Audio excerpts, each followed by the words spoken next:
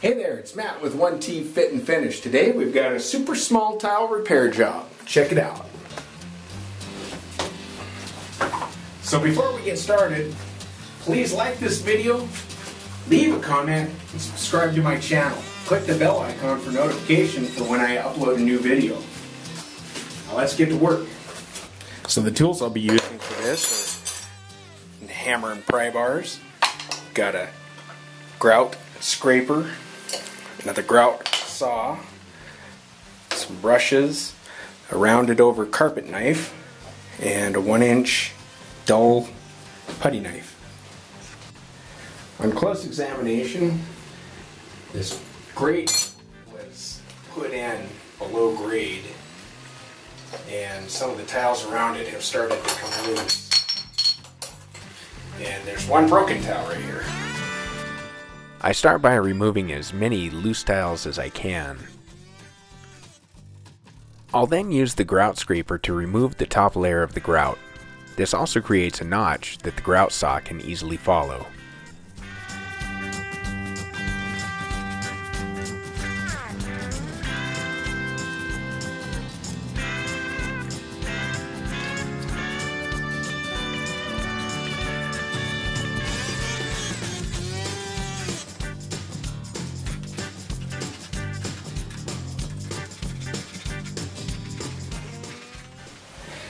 As you can see here, this grout line is crowded.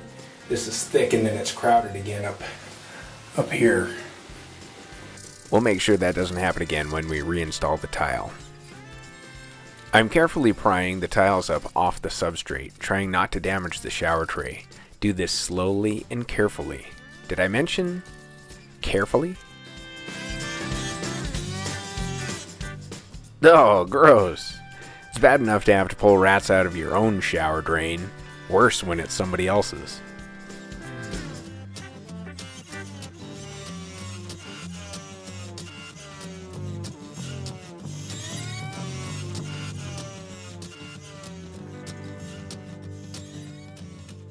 We'll save that one for lunch.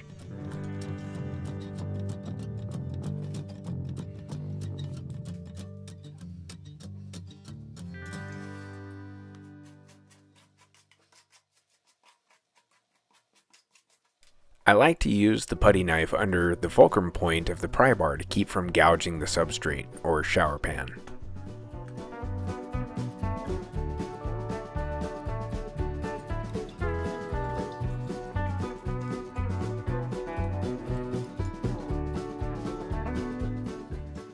Continue working your way around the drain in height adjustment collar until the drain flange is exposed.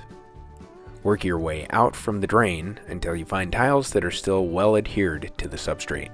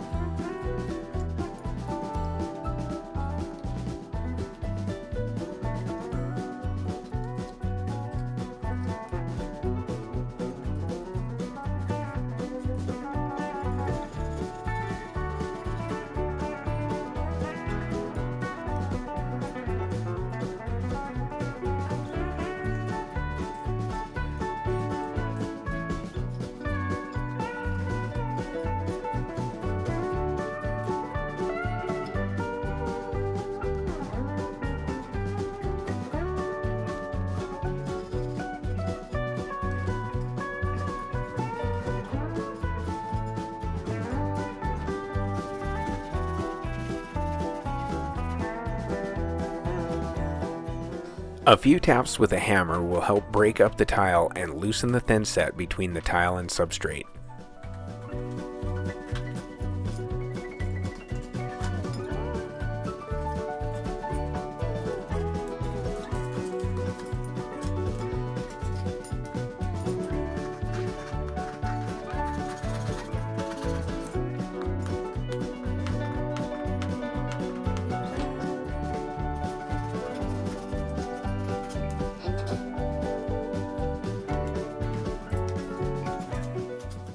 This drain insert is movable. somebody put their heel on this and slid this collar down, allowing water to wick up underneath, and I think that's what caused these tiles to fail around the edge. I'm going to take this out, I'm going to clean it up and reuse it. After I remove all the tiles that need to come out, I carefully remove the grout from the neighboring tile using a dull chisel. I sweep and vacuum everything out, then head to lunch.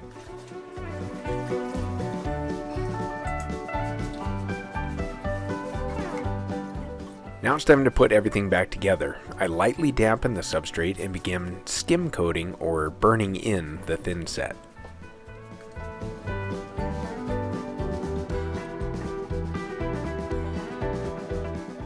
Here I'm using a small margin trowel and putty knife.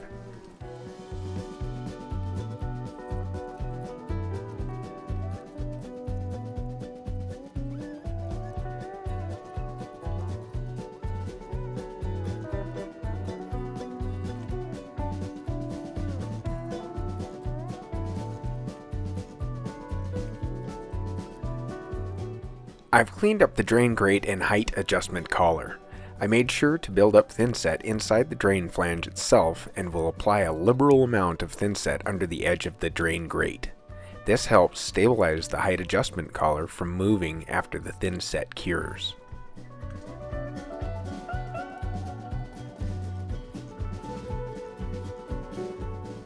Using a 1/4 inch by 1/4 inch V-notch margin trowel, I back butter each of the tiles. The first tile I apply, then pull off to make sure that I'm getting full coverage to ensure good tile adhesion.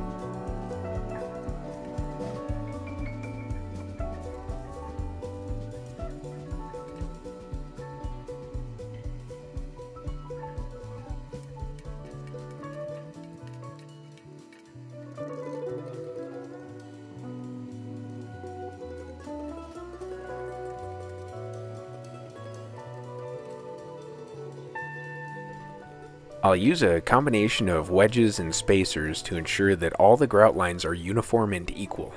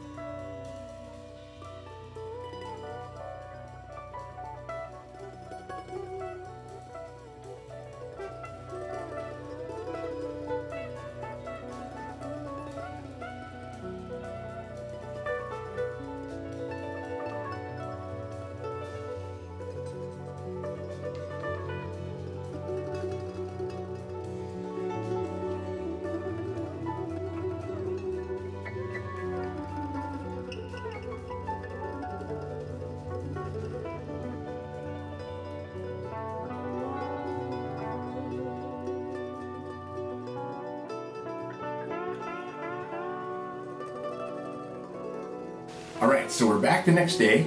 Looks like everything is cured up and looks pretty nice.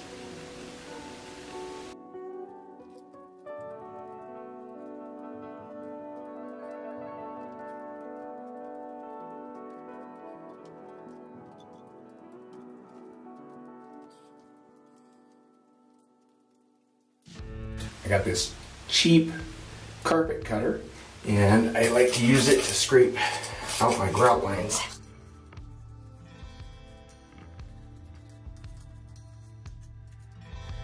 The tip is rounded so it won't cut the substrate.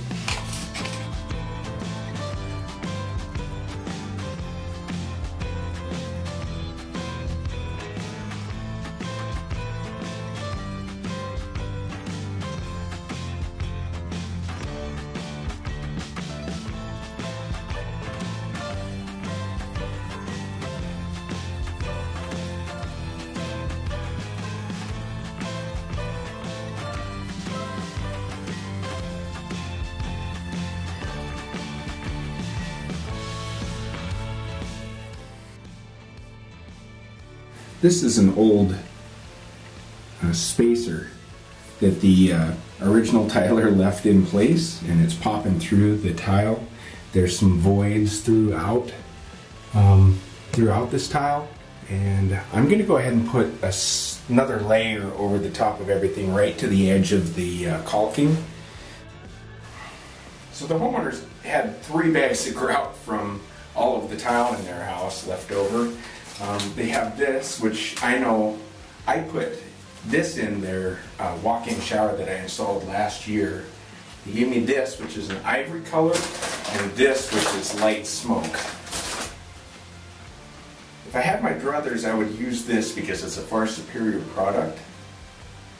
But I'm pretty sure that this is going to be the color that's on the floor. It's hard to tell. Everything is faded or stained a little bit, so the colors are all over the map. But we'll get it done. I'll start with a thorough cleaning and dampen everything.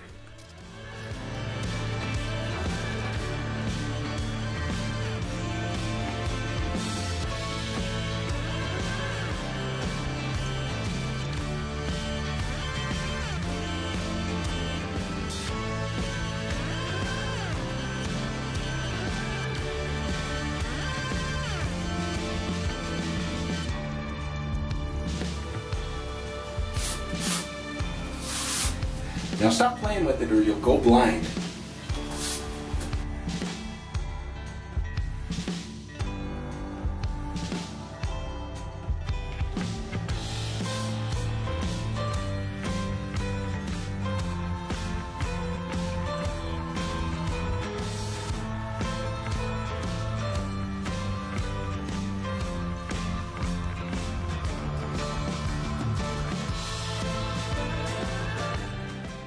And make sure that you pull out whatever you use to protect the drain before you leave.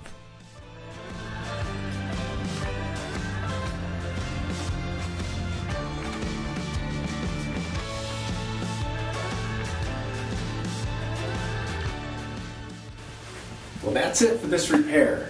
If there's 2 things that I'd take away from it is, 1, if your tiles are broken, damaged, or coming loose, you better address them. The earlier you can get to it, the less expensive it's going to be, and probably the less damage is going to occur.